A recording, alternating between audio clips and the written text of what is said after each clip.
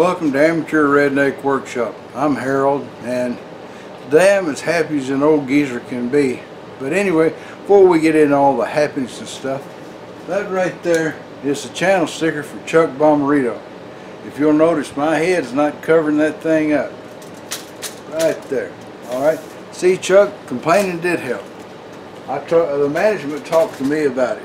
So there you go. Anyway, back to happy old geezers, rednecks, whatever. I went to the Steel Challenge today with this little red dot sight, and I knocked 30 seconds off my time. I would have knocked 39 off, but I missed 3 times and then shot the clock plate, so I got 9 seconds penalty. Tough break, huh? This I led somebody really wrong on this too. Before they'd asked me what to use it for, and I said, well, you just use that on rifles. Well, that's not so. This thing works wonderful on a pistol, you know. It's got a really nice bright red dot, or you can have a green dot if you want it. Turn up the switch the other way. I just stick with the red because I'm used to it. But anyway, that was what made my day. And I've got some orders in. Remember the crying about all the oil in the floor from changing oil in Tacoma? Well, this is what is described as a forged oil filter wrench. The one I was using was sheet metal, and it would just jump over the flats if the if the little filter cover was tight, instead of taking it off. And you could put a paper towel in it and it would still jump over the flats because that thing was on tight.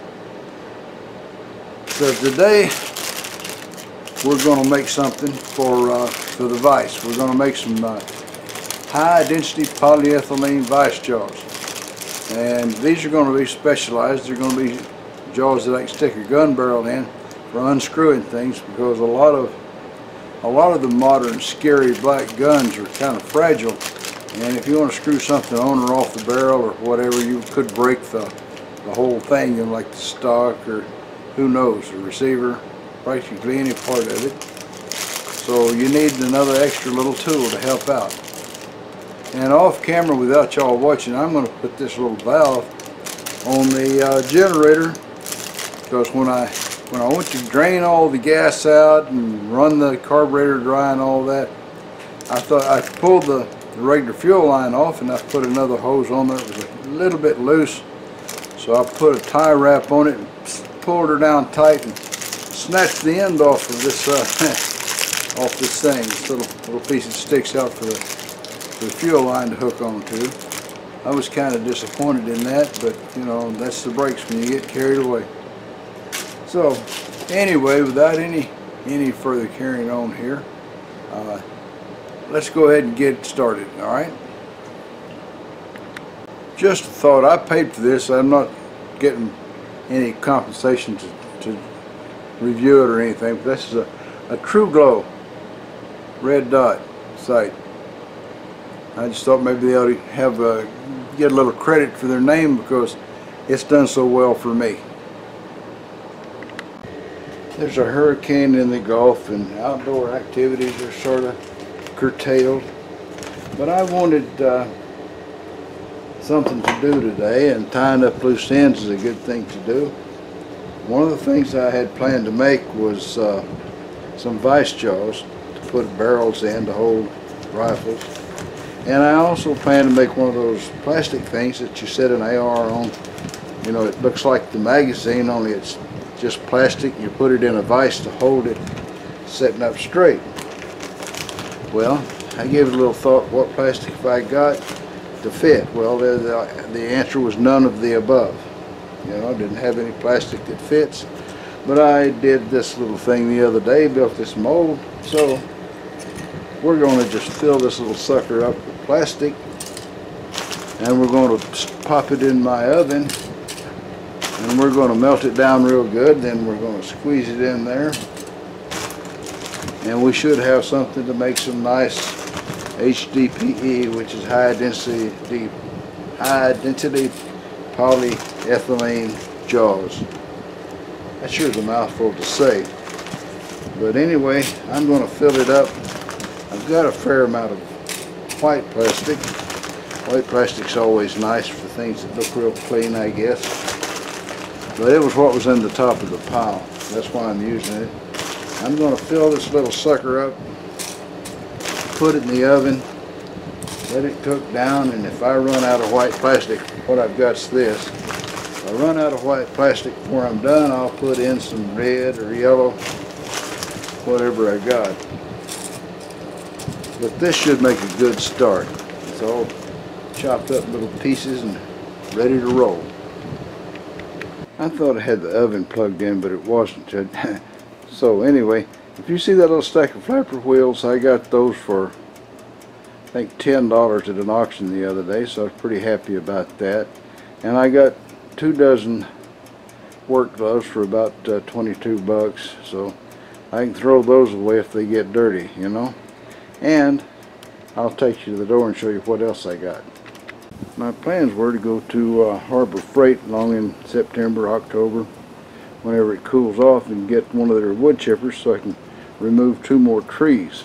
After all, I don't want to repeat the debacle of hauling the tree to the dump like last time. It cost me about a little over $250 just to get rid of 1 tree, and I did all the work myself. So this time we're going to turn it into mulch. The camera's cool and the weather is humid, but anyway, there's what else I got at the auction. A nice Sears and Roebuck wood chipper.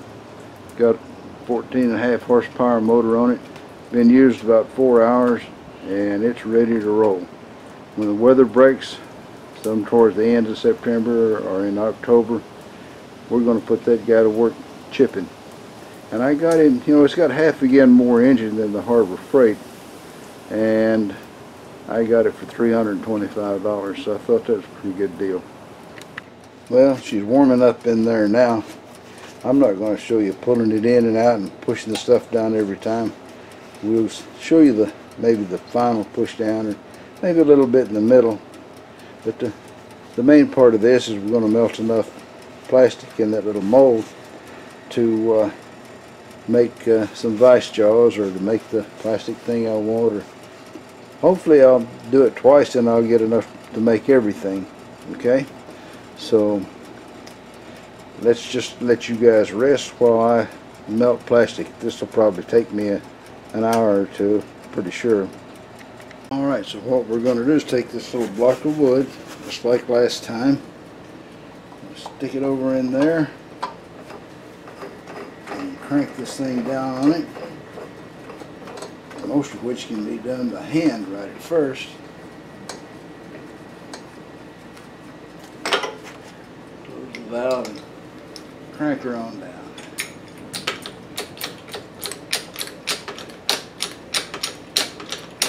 You can see that there was a lot of airspace in there. Alright.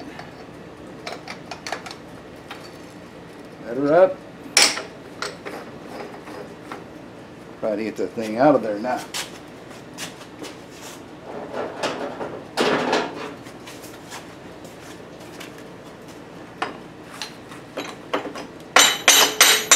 Trying to keep this clean so I get on some of the new gloves I bought.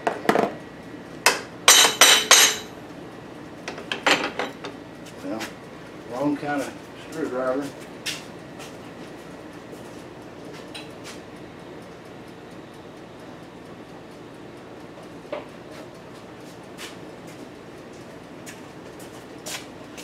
However I do this stuff, there's always one more problem,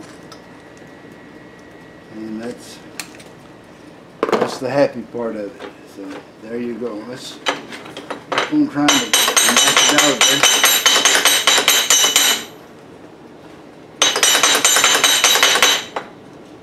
there. I'm going to have to put a screw in it and drag it out. Alright, too bad. Well, that's probably the last pressing down. That stuff's kind of squirting out around the edges. And if it gets good and solid like it did the last time, that should do the job right there. Seems like I put plenty of pressure on it, and if it's squirting out around the edges, that's time to stop. We'll let that cool until tomorrow, and then I'll come back and see if I can quite like to convert them into a pair of vice jaws. When you come out of the cooling, all this humidity, it just fogs over.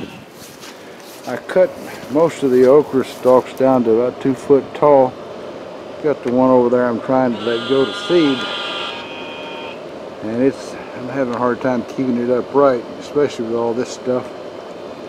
But I'm gonna have to wade out in there and gather okra. I decided to quit being a deadbeat and go get it. Hard to keep the wind from fogging over, but there's all the water standing in the back of the garage. It's yeah, I need to work out some way to get rid of that.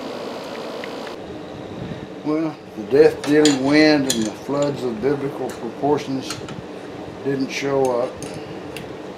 It's kind of so these days, even the Weather Channel has to get into hype and exaggeration. I guess they're all trying to have some more spectacular event than the next one has.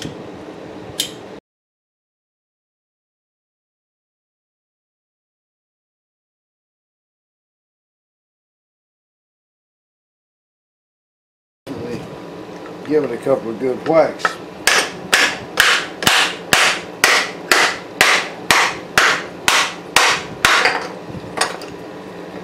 There comes the wood. And there goes the plastic. Probably have to make another piece of wood for the next one. I don't know. It's looking a little worse for the wear. It'd be nice to have a piece of metal. Look at there. There's a great big hole right there. I'll have to cut it off and make another piece just like it to make vice jaws, obviously. Well, I'll let you rest a bit while I figure out what's next. I clamped a piece of metal on there to serve as a guide so that maybe I can make a fairly straight cut. We'll see.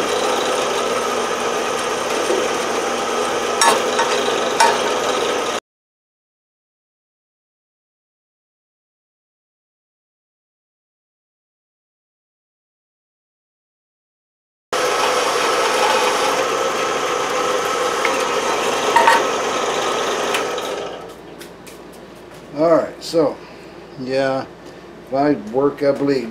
I scraped it on the edge of this stupid table. There's never a safe place. Well, there's the hole.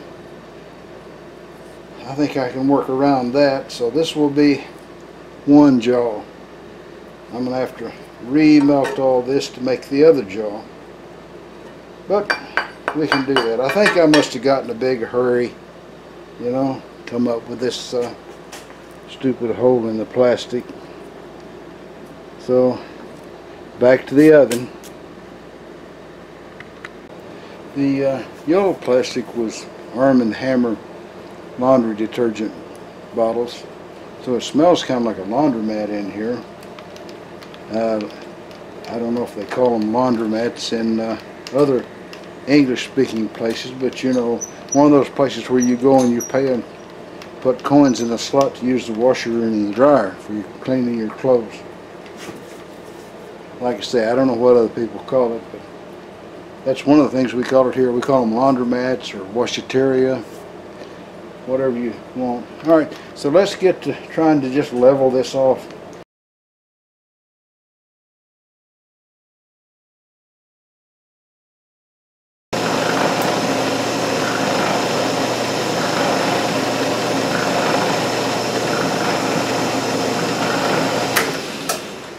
I need to spend a little more time positioning this, so put you to sleep. Alright, I think maybe that's in position this time. We hope.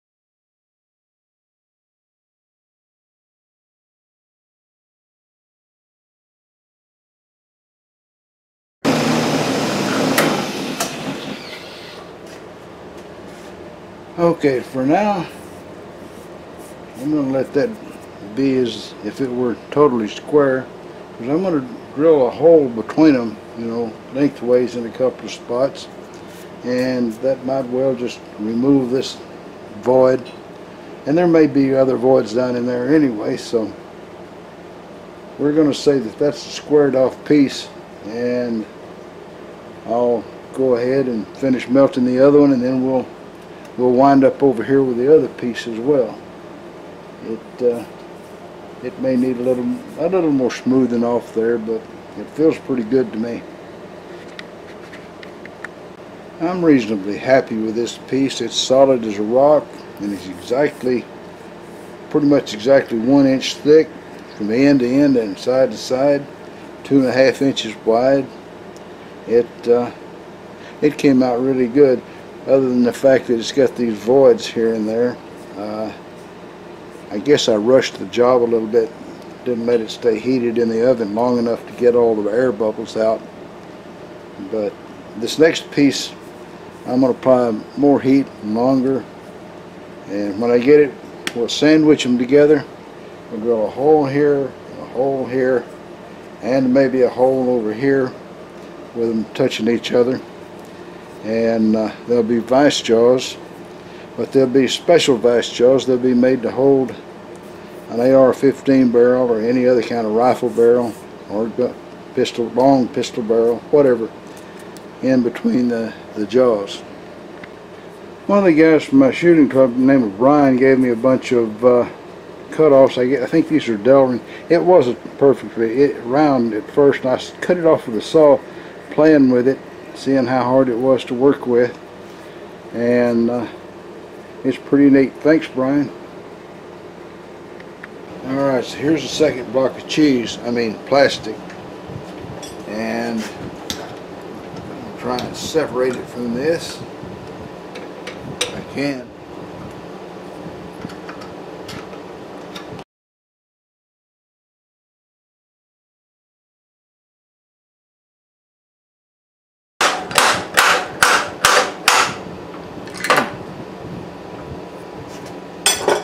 Alright, I know you don't want to watch me whacking at this thing, so I'll put you to sleep for a while. Well, this one came out with holes in the top of it, but I can cut it off to about 1 inch thick and everything will be alright. I don't know what's causing this, because it didn't happen the first time I used that mold. It's, I guess, something I'll have to figure out.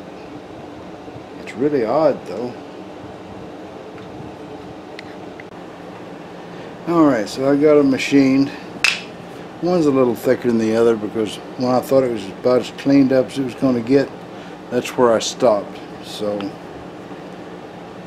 and since I've worked later than normal out here, I'm going to knock it off until tomorrow, and then we'll go ahead and finish the whole thing, and I'll have made up my mind exactly how I want to do it.